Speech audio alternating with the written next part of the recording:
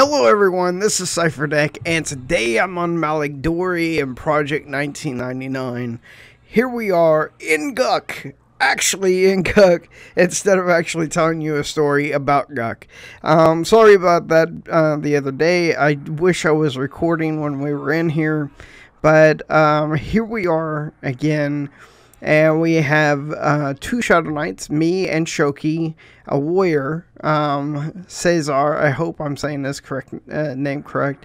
We have a shaman and a druid, as well as an enchanter. So we have a lot of DPS, and we have a lot of support, and that's really what got us through this group.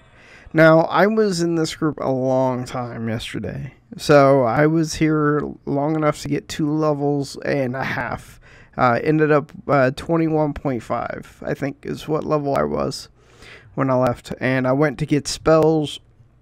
I'll talk about that later.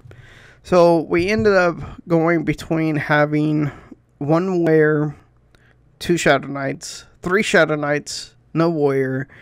Then we had short time, thankfully, that we didn't have an enchanter. And when the enchanter was gone, let me tell you, it was hectic because the casters, not the casters, we're all casters pretty much. The healers were actually on double duty because the enchanter really was doing a great job just keeping everything where it needed to be. And even whenever later on we had me, I think it was an enchanter, a necromancer, and maybe another melee, we were still doing great. I really overall had a fun time last night, especially with all these guys and gals and anyone else that I may have grouped with. So we ended up like I said, was changing out, but me and the druid were there most of the night. And then I ended up moving over to Mistmore for a little bit after I got my spells for level 22, level 29, and level 35, I think it is. And not really much action happening over there.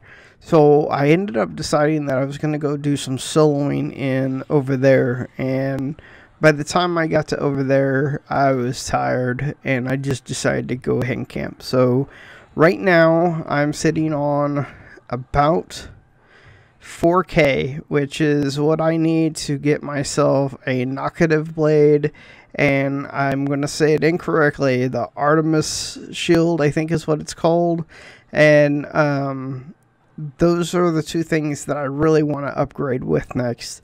I have 2 pieces of banded still on me. I have 2 slots that are completely empty, but the sword and shield is really something I want to spend the money on, and maybe even give up my 2-hander and fill those extra spots. Maybe even invest in buying giant war helms to get my Coldane faction up, and maybe even get some Coldane armor that people are selling.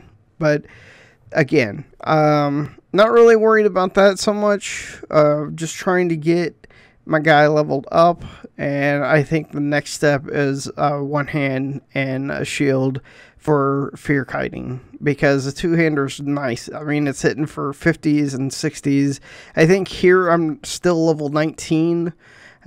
So once I get level 20, 21, I'm hitting much more than what I'm showing here. But it was, it's really a testament to, I don't know. I have all crustacean armor except for the helmet and the hands. And, I'm using a 2-hander versus a Worm Slayer and a green jade broadsword. and I'm still holding taunt, but again, warriors don't really come into their own until later on, so I mean, really can't say anything about that. There was a warrior that we were grouped with that was stacked to the teeth that I grouped with later on in the night, and he was able to pull taunt off of me for just a little bit, but not long enough for to really even count so much. But I think the only one who ever held taunt off of me was the rogue that we had at this is right as we were ending, and I ended up going ahead and giving my my spot to another Shadow Knight that was helping us. He actually gave us reses on with his cleric, and it really he deserved the spot, and I was really, like I said, winding down for the night. So that's pretty much what happened yesterday, is that I got all my spells, got everything, and now I'm in over there, and I'm gonna see what kind of experience it is with mobs near the pond, and if I can, I'm gonna see if I can get a group in Warsilk Woods farming the giants there. So let me know what you guys want me to do, what you think is a good place for me to fear kite, or even solo, or even grouping. I know there's a couple places that I could have gone last night. At one point I was, like I said, getting my spells, and I don't talk to trolls, I don't deal with them, so I went ahead and went over to Neriak to get my spells. I was right next to Soul A. I could have gone there and tried to get a group, which I probably should have done, because I remember Soul A being really, really good experience, but really a pain of a zone once you get into the bartender and things like that, or the